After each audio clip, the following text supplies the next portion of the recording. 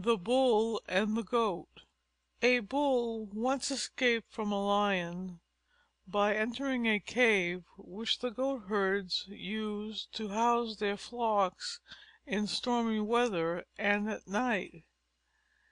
It happened that one of the Goats had been left behind, and the Bull had no sooner got inside than this Goat lowered his head and made a rush at him, butting him with his horns.